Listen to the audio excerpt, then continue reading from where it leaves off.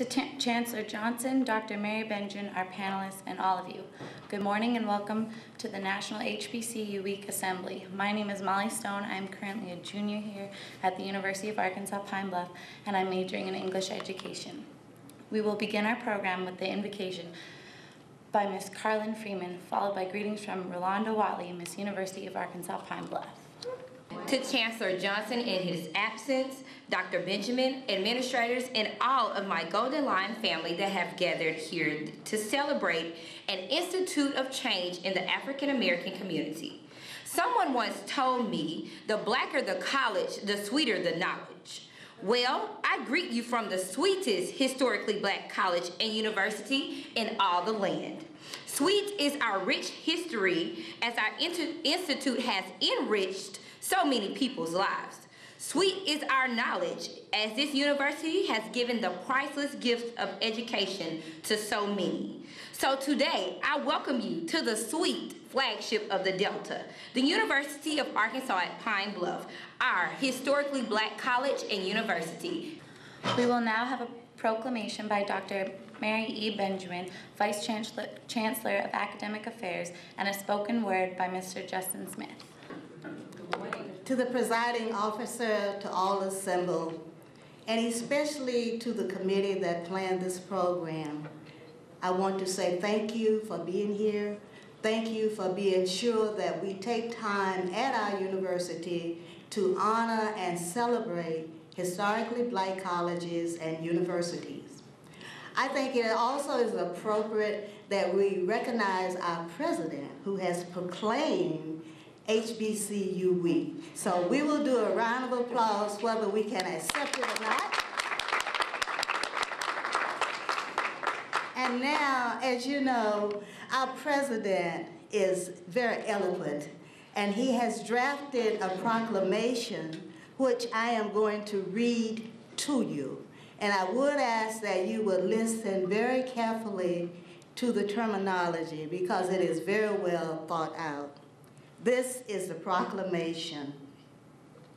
More than 150 years ago, courageous men and women took great risks and made extraordinary sacrifices to establish our country's first African-American colleges and universities. These institutions remain at the forefront of providing educational opportunities to young people across our country today. During National Historically Black Colleges and University Week, we pay homage to the daring leaders who laid the foundation for these institutions, and we reaffirm our commitment to ensuring historically black colleges and universities remain pathways to realizing the American dream. Founded by visionaries, HBCUs have given generations of students a sense of their heritage, their history, and their place in the American narrative. They have produced many of our nation's leaders in business, government, academia, and the military. Today, we recognize them as the crucibles of learning, where a young legal student discovered the sense of purpose that led him to the Supreme Court. A young broadcaster with a unique name gained the foundation to build an empire, and a young preacher grew into a king who shared his dream with the world. HBCUs continue a proud tradition as vibrant centers of intellectual inquiry and engines of scientific discovery and innovation. New waves of students, faculty, and alumni are building on their rich legacies and helping America achieve our goal of once again leading the world in having the highest proportion of college graduates by 2020. This week, as we celebrate the vast contributions HBCUs have made to our nation, we are reminded of their role in fulfilling a great American truth. that equal access to a quality education can open doors for all our people. By continuing to strengthen HBCUs, we ensure they remain beacons of hope for future generations of Americans who will move our country closer to the ideals of our founding. Now, therefore, I, Barack Obama, President of the United States of America, by virtue of the authority vested in me by the Constitution and the laws of the United States, do hereby proclaim September 18th through September 25th, 2012, as National Historically Black Colleges and Universities Week. I call upon educators, public officials, professional organizations, corporations, and all the people of the United States to observe this week with appropriate programs, ceremonies, and activities that acknowledge the numerous contributions these institutions and their alumni have made to our country. In witness whereof, I have hereunto set my hand this 18th day of September in the year of our Lord 2012 and of the independence of the United States of America, the 236th. This is by our President, Barack Obama. Unfortunately, Mr. Justin Smith was not able to be with us today, so now we will transition to panel discussion, remaining relevant for the next generation, moderated by Ms. Tisha Arnold. To all of you, to Dr. Mary Benjamin, to Chancellor Johnson in his absence, to the radio family that is listening in on this program. Oh, I'm sorry, Dr. Johnson, I'm sorry, he is here. To all of you that are listening live on KUAP 89.7, we'll start our panel discussion, and the topic for this morning is remaining relevant for the next generation. At this time, we'll ask our local panelists to go ahead and take the table. Joining us remotely, we have Dr. William Harvey, who is the Dean of the School of Education at the North Carolina A&T University. And the reason we brought him in, he made a presentation at our recent alumni conference, and the information was so very moving and informative on what we need to do to make sure that we're relevant for this next generation, for you and those that come after you, to make sure that we can remain viable in this academe. So at this point, we will start with our introductions. Each panelist will give about a minute to introduce themselves and give kind of an opening statement, and then we'll move on with our questions. We'll start with Dr. Harvey, if he is, are we off mute? All right. Good morning, Dr. Harvey. Okay, are we on now? We're live. Can you hear me? We can hear you. And see me as well? Yes, sir. Good, everybody doing well? Doing well, thank you. All right, go ahead and introduce yourself and give us your opening statement. I'm sorry, we're just having a little bit of trouble with the volume, so I just need to All right. turn it up a little bit so I can hear what you're saying. Okay. Let me know when you're ready. Okay, so I'm sorry, did you ask me to make a brief statement? Is that the idea? Yes. Introduce yourself and then give us your opening statement. Thank you. That's fine. My name is Bill Harvey. I'm Dean of the School of Education at North Carolina A&T State University, and I appreciate having the opportunity to address you on this very important topic. I think one of the reasons I was asked to speak with you today was that I addressed a group of university alumni, University of Arkansas Commonwealth alumni, about a month or so ago at a function in Charlotte, North Carolina, and it was about the same topic, the issue of the future of HBCUs, the considerations about where we stand at this moment and where we will be going in the future is a very important one, certainly for all of us who are in the educational arena, very important one, obviously for those students at these institutions. So let me just, in a nutshell, in forms of summary, say that these are incredibly important institutions. We need to understand the value that they have served historically, but we also have to address the contemporary issues and challenges that they face. That means we must change, we must innovate, we must find ways to make sure that we're bringing value added, not just to you all, the individuals who come to us to take advantage of our services, but to the communities that we represent and the communities that we serve, and to the nation as a whole. This is not an easy thing to do at a time when there are increasing political and economic challenges that we must face. But these are always institutions historically that have had to overcome challenges, and so there's no reason why we can't continue to take that perspective and continue to provide the kind of background and appropriate instruction for you that will serve you well so that you can be community leaders in the future. So this is where I think we're going. I think that your interest and your energy, your concern about your institution and the whole set of HBCUs is extraordinarily important, and I commend you for your interest and concern in that regard. Thank you, Dr. Hart. Please give him a round of applause. Time for a break. We have 2 minutes for a break. What I'll do at this point is introduce the rest of our local panelists, and then after the break, you'll come back with your opening statements. All right?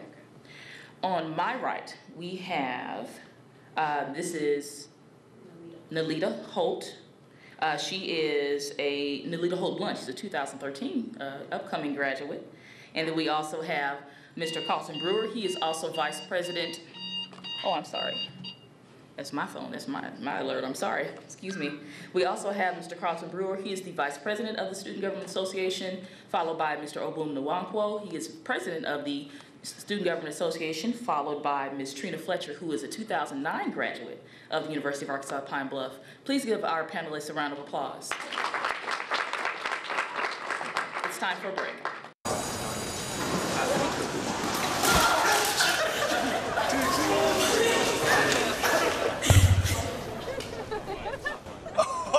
That's low. That's low. Look, he's blushing. Seriously. Okay.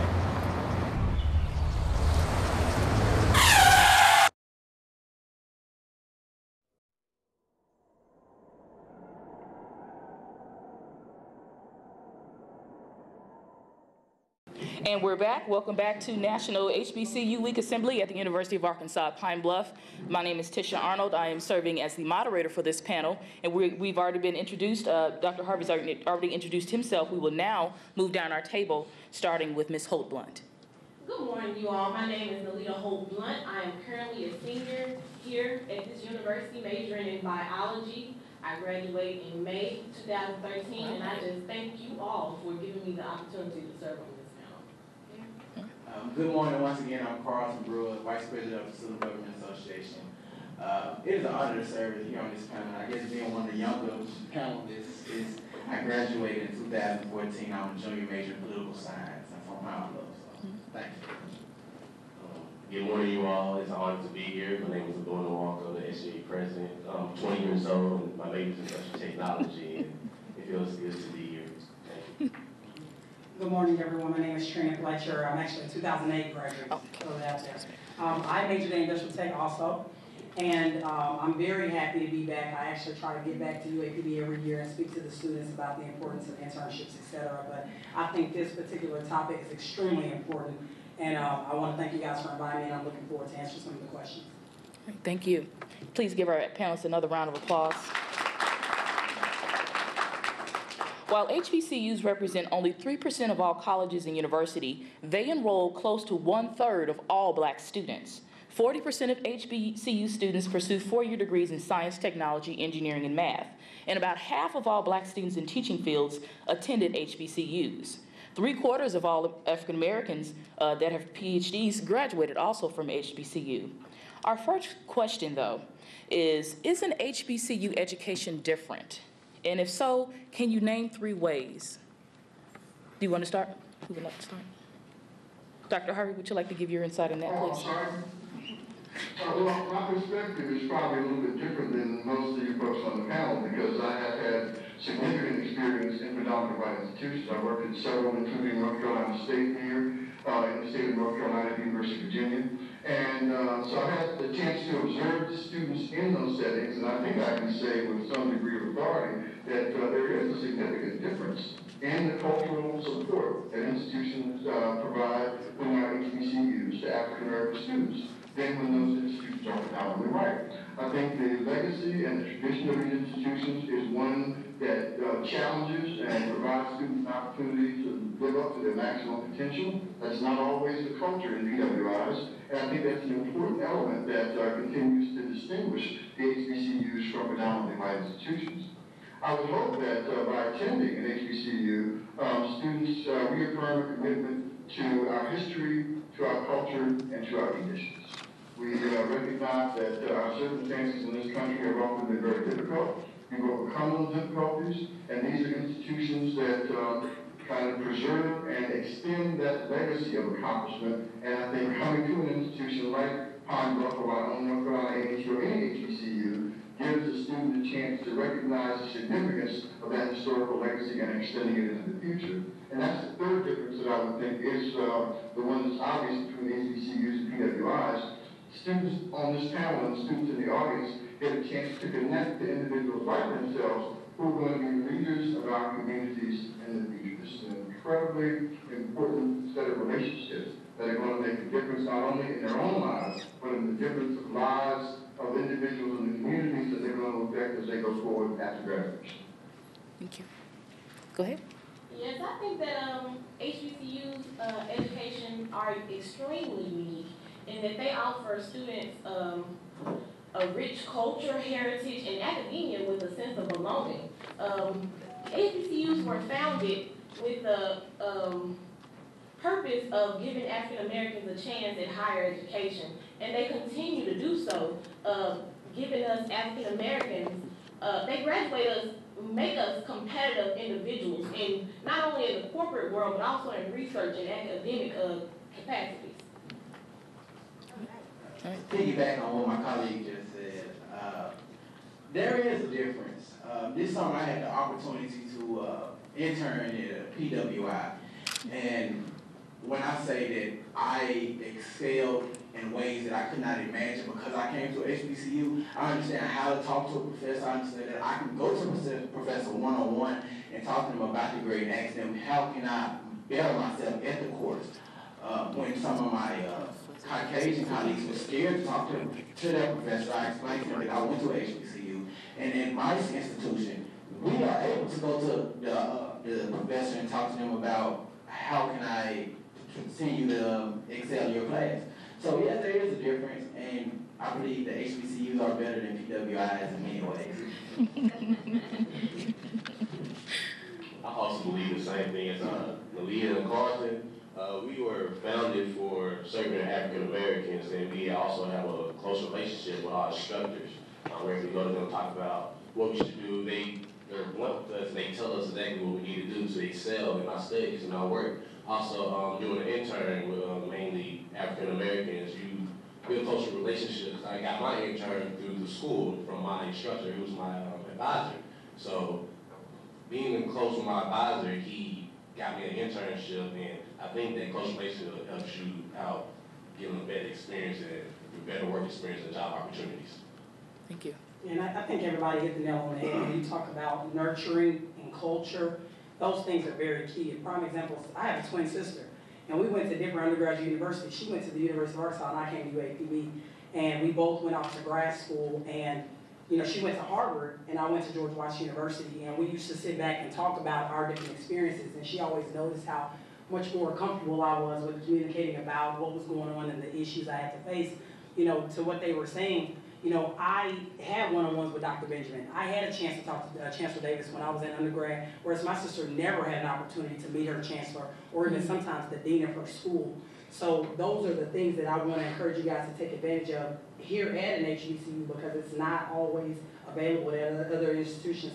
So a lot of students think they're missing out on things at other schools, but the grass is not always green on the other side, and that's a perfect example. Thank you. I did a little bit of preliminary research on a lot of blogs and websites about why should you even attend an HBCU? One of the contentions was, some contend that students miss the racial diversity experience while attending an HBCU. Give me your insight on that statement. That usually, because we're around primarily African Americans all the time, that we miss that cultural exchange of being around someone from a different background. Go ahead. Well, I don't know if we just took a look around campus, but I really feel that it's diverse. We have people from Canada. I met a girl the other day from Peru, and I know the odds of me going to Peru are very slim. So And when I talked to her about her country, her culture, and her religion and all this, I was culturally shocked. I was like, well, maybe I can plan a trip to come to your hometown and understand what's going on over there. So I believe that it is diverse. Yep. Any other? I believe so too. I mean, coming to this university, looking from the outside in, you would think that, yeah, this campus is a majority of African Americans, but when you start walking around campus, you look in your classrooms, you greet your teachers, you sometimes I feel like this is sometimes students' first opportunity to actually experience ethnic differences amongst themselves. I mean, you also have to look at the fact that rural South is very diverse. You know, I'm from a predominantly white town. So when I came to UAB, I was like, whoa, you know, like, I've never been around this African American. So it gave me an opportunity to really learn more about my African American side. Like I said, in my sister's case, that wasn't the case because the black population of U of A is very small. So there were times when she would come down here to homecoming and she would feel like an outcast and, you know, not really know how to kind of, you know, pick up on everything. But yeah, and then also look at our professors. We have professors and teachers and instructors from different areas and even some of our leadership members. So diversity is a very unique thing. You know, it's a lot bigger than what we think. So just try to think outside the box in that case. And I think that to sum it up, the statement could be, we're historically black, but we're not all black. Yeah. 3 minutes till break, okay. I saw this statement online that talked about some of the diversity of what you were talking about, Trina, when they were talking about the faculty. If you look at our faculty, we have one of the most diverse faculty in this state. We have people from Africa, from Israel, from India. We have people from just about any part of the entire globe. So I don't think that statement is necessarily true. So we talk. Go ahead. Sure. About that, if I can, if you don't mind. Sure. I think it's a very important issue that you're focusing on there because the fact that you do have a diverse faculty is really what distinguishes many HBCUs from predominantly white institutions. Even at the University of Arkansas, or the University of North Carolina in our state, even though there may be 8 to 10% African American students, finding African American faculty at a predominantly white institution is a rarity. So I think when we talk about diversity, we can talk about it in all its dimensions. Obviously, we want to make sure that you have some engagement and some interaction with individuals from different races. So it's extremely important for you to see individuals in positions of significance and prominence, and those would be university faculty members who look like you, understand your culture, your history, your tradition, and you're certainly much more likely to have that experience at an HBCU than you are at a predominantly white institution. Absolutely. So let's transition to a little more serious question. We have 1 minute till break. All righty. It wasn't on this list, but I had a question about how you think the perception of HBCUs have changed. And we'll have to do some quick answers because we have about 1 minute till break. Anyone? Since we're talking about the diversity issue, that's a perception issue. People think because we're historically black, we're probably all black, but that's not the case at all. So how do you think that perception has changed, or has it changed? I think the perception has changed because I believe most people would have thought that. I've done some research and it shows that HBCUs have a low rate of alcohol and drug abuse at their school, and I believe that some people normally think that as African American, it's probably that what we do is drink, smoke, and things of such nature, but we had the lowest rate actually as I've done some research, so it was a shock. It was a shock to me. Oh, yeah. So, yeah. Yeah, thank you. We have a break. Okay, we have a 2-minute break. Thank you all for your input thus far. Thank you. We don't win unless we work together. It's how we play our best. It's how we survive on the field. Now that same teamwork can save 13 million people affected by the famine, war, and drought in the Horn of Africa. Go to this site and forward the facts to everyone you know. The more people who know, the more money we can raise. And the more money we raise, the more people we can help. Because saving lives doesn't take a lot. It just takes a lot of us.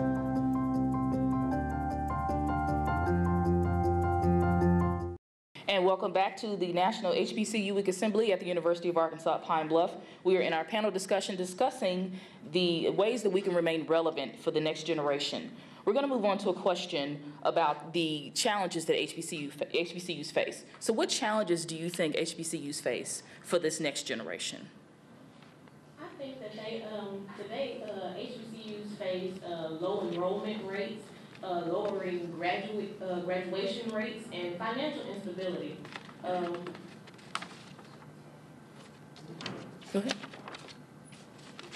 No, I mean, I think what she said about the financial piece is very key. I know each year that I come back, when I go to some of the ceremonies or events, it seems like the amount of recent graduates that are donating, that are giving back, is getting smaller and smaller. And I know that's one of the reasons why I want to start a book scholarship. It's not something major, but it's something. Right. We've got to make sure that the students that are coming out now, we've got to be giving back. We've kind of lost our touch as far as why this university started, how, what people went through to start it. So we're kind of losing that and going off and doing our own thing. We've got to make sure we're giving back, whether it's our time, mentoring, money. We have got to make sure we're giving back, and that's where we're struggling as far as HBCUs go. Okay. Dr. Harvey, did you have any input on that? Yeah, that's just an incredibly important point, and it's one that we are trying to wrap our arms around here at this institution. Because I think, honestly, most HBCUs are. We have a situation where the funding considerations, particularly for public institutions now, is very dire because almost all the states are in situations where they are cutting back. We know that historically the institutions have not been funded at the levels that they should. So when you take an underfunded institution historically, and then you cut back on the level of financing, you put it in a very difficult situation. Now, the assistance that we need from our friends, and particularly from our alumni, is at a point that cannot be stressed too often. The notion of giving one's own wealth or resources to institutions is generally referred to as philanthropy. And we have a very interesting dynamic because people think that there are significant differences in terms of the way that philanthropy occurs in the white community as opposed to the African American community. Actually, the percentages are almost the same. White Americans give a particular percentage of their income that's relatively indistinguishable from what African Americans give to various causes and so forth. The difference is where the money goes.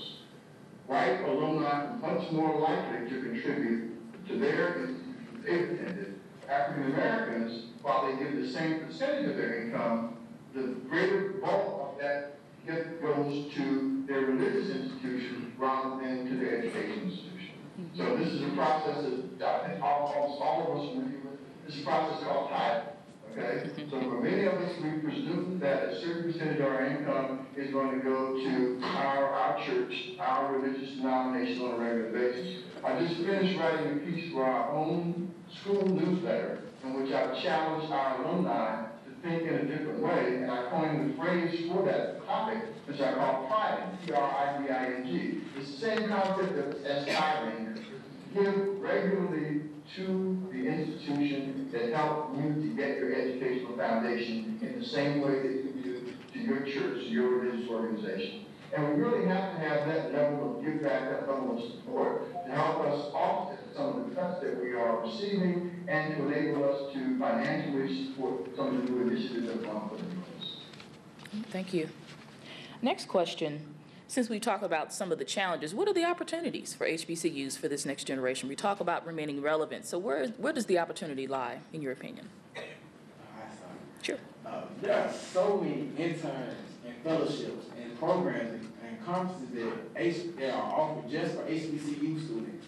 Because you go to HBCU, you're kind of like at the top of the pool because people look down on HBCU, so they're like, okay, I want to see what this guy can do. Matter of fact, that's how I got my intern, because they said that they had never had somebody from HBCU from Arkansas. So when I got there, I shocked them. And they said they're going to they're going to get more people from here to come for their interns for the next so long years. So because I go to HBCU, there are so many opportunities for us interns. Might as well you go to a PWI rather, and there's not so many interns. Thank you, Carlton, for representing UAPB. Give him a hand for that. It's good to be a trailblazer. Other comments? Also, like Carlton said, interns is a big base factor. Like for NSBE, STEM scholars, if you're a STEM scholar, you would like to go to NSBE, which is for Black engineers, and it's a big convention for you to try to get an internship, and it's so many African Americans you see there. It's just like that's your opportunity to grab an internship. It's like there's no way you can go there and not get an internship pretty much. So I think it was a great opportunity to get out, see the world, and see what different companies out there, such as like Eden, TI, or just great major corporations. And they give us a chance, and then we represent for your school. You bring back different corporations to your school to get more students. Okay. I feel like the opportunities lie heavily in STEM majors. In career-seeking faculties, there is higher demand for people in STEM majors. They have the greatest potential for growth in our society today. I think that's where the opportunities lie for us. Dr. Harvey, do you have anything? I think that first of all, the election of people you select for your panel is, I think, speaks very well for the institution and the way in which they are providing, I think, a very high level of analysis and understanding of the situation is very commendable. So I want to just make that observation first. There are some very significant opportunities for us as institutions and for the individuals within the institutions. And we were talking yesterday, Keisha, about the new PhD program that you all are about to put in place in regard to it's in place. the fisheries industry. Yes. Okay? And I think being innovative and being forward-looking is an important part of what we have to do as institutions. And then we have to encourage students, like these young people, to take advantage of these opportunities because there are a number of possible considerations out there, things that we didn't even anticipate as employment opportunities a few years ago. I think the STEM dimension is a very important one, and that's partly what our focus here is at North Carolina A&T. But I think we also ought to be thinking in very, very broad terms for individuals who are majoring in things like political science. There's the fields of law, and politics, and government, and public service. In my own particular case, we are in dramatic need of more teachers in our school system, particularly male teachers. Okay? So there are significant opportunities across the landscape. And what I think our institutions have to do is be prescient enough to look at what those opportunities are going to be in the future, and then make sure that the graduates are prepared to take advantage of those opportunities. The other thing we have to do is make sure that students take advantage of the culture that we talked about here to maximize the level of their personal and academic accomplishment so that when those opportunities present themselves, they're ready to take advantage of it. Thank you. Do you have some? Okay. All right, our next question. What would you say to someone to convince them to attend an HBCU? Anybody can start. I tell them that where some universities tend to break you down as an individual and build you back up in their image, our university tends to focus on you and your unique talents. They want to enhance your talents and mold you to show you how capable you are as an individual and what you have that other people, possibly employers, want. Okay, thank you. Next. I mean, there are a lot of students that I mentored, that I've met, whether it's through, my job or when I was out in D.C., I would work at a local high school in Southeast D.C. And what I realized through my experience is that for some of them, they trust me and they trust my opinion. I send them to an HBCU. It is what it is because I know that they're going to be taken care of when they get there. I've had other students that have gone to PWIs, gone into particularly STEM fields, and they did not make it. They ended up transferring, or whatever happened, financial reasons, etc. But I just, because of my experience, and it goes back to giving back and making sure you're sharing your story and your experience. Sometimes once you do that, students are going to know, like, okay, if I go to UAPB or I go to, Jackson State, I'm going to be taken care of. Okay. Well, basically what I would tell them is, you are your grades. No matter if you go to Fed, if you go to another school, if you go here, you are your grades. So, now once you go there, go to HBCU and do what you need to do to get a diploma, get a 4.0, or even not a 4.0, 3.5 or 3.0, period, you will make some out of yourself. Also, I would say the change that you would go through. When you come in as a freshman, you're probably going to know what you're doing, but you will go through a great change. Whether you become the SAA president or queen, or vice president, or you may become a future instructor. There's a change that you will go through that people will notice about you, And they will remember that, and that's going to take you a far way. All right, thank you. Dr. Harvey? We have about 1 minute to break. Go ahead. Can you hear me? Can I say something? Sure. Because I think, again, the comments that are made are very, very instructive and on point. And they remind me of some statements that I made recently to a group of students on our campus. We have a very unique situation here in North Carolina A&T because we have a high school on our campus that is specifically for male students. The only all-male high school in the state of North Carolina operates on our campus. And so I had a chance to speak to the graduating class this past summer as they were leaving to go on to high school. 100% graduation rate, 100% college placement rate for that high school. That's awesome. Congratulations. That's awesome. When I was talking to these young men about the next step for them, I said to them, I think in some ways what I hear from the young people on the panel, I told them that when they went off to college, there were two considerations that I wanted them to remember. One is that they got into college based on their aptitude. They had already demonstrated that they have the academic capability to do well in a post-secondary institution. But aptitude is not enough. There are a lot of bright students who don't do well when they get to college. The second consideration I wanted them to talk about is their attitude. Okay? It's the perspective that you bring to the situation, your willingness to work hard, to sacrifice, to set your goals high, to understand that there are lots of people who work very hard to get you there, and that you have some responsibility to them and to your fellow students. And if you put that combination together, the aptitude and attitude, you take advantage of some of those experiences that the people on the panel are talking about. You not only will have a tremendously satisfying personal experience, you will have an academic reference and make you a very candidate for the employers that you're looking at. Thank you, Dr. Harvey. All right, we have one last question, and then are there any questions from the audience? Can you hear? Is this good? Oh, we're on break. I'm sorry. How you doing? My name's Steve. My family's lived in this neighborhood for years. Recently, things got so tight, we had to go to our local food bank for help. I lost a lot of sleep worrying about what the neighbors might think. That is until I saw them there, too. How'd I do, Steve? A little stiff. You could have done a little better. What? Come on. You know, I have an Academy Award. Yeah, but not for playing me. Play a role in ending hunger. Visit feedingamerica.org/hunger and find your local food bank. And welcome back to the National HBCU Week Assembly at the University of Arkansas at Pine Bluff. We're at the very tail end of our panel discussion. I didn't see any questions from the crowd, but I do have one last question. If you could tell somebody the best kept secret about HBCUs, what would that one thing be? Have I stumped the panel?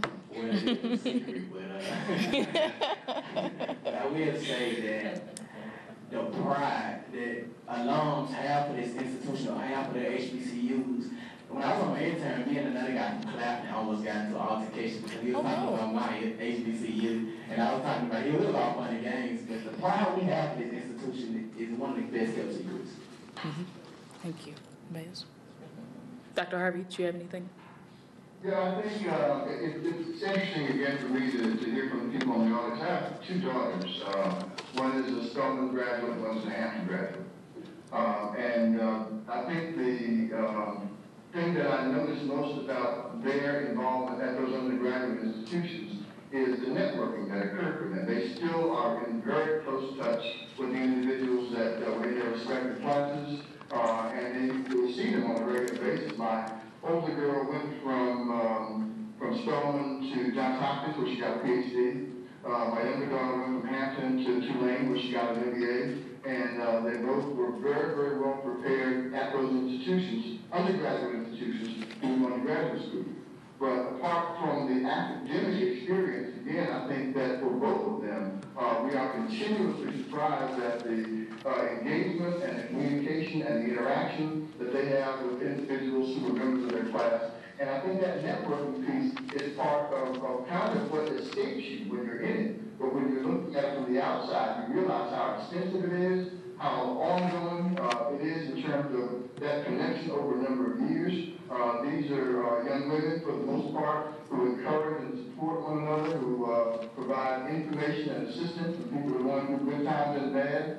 And so I think that probably, from my my standpoint, as a person who is kind of looking, at the experience, is one of the most important and valuable and probably overlooked aspects of the HBCU experience that goes on long after people have finished their undergraduate programs and moved on to whatever station they might have.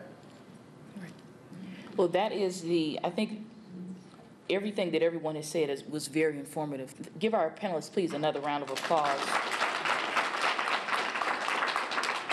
I think in remaining relevant, this is not a discredit to predominantly white institutions. Instead, it's just helping us to know within ourselves. Sometimes you have to talk to yourself so you understand there is a reason why we're here and why we must continue to be here, not just for African Americans, but for people overall. Regardless of your ethnicity, everybody needs that personal care. Everyone needs an opportunity to make an advancement for themselves personally. Everybody needs that diverse faculty. Everybody needs this human experience that we call a college education.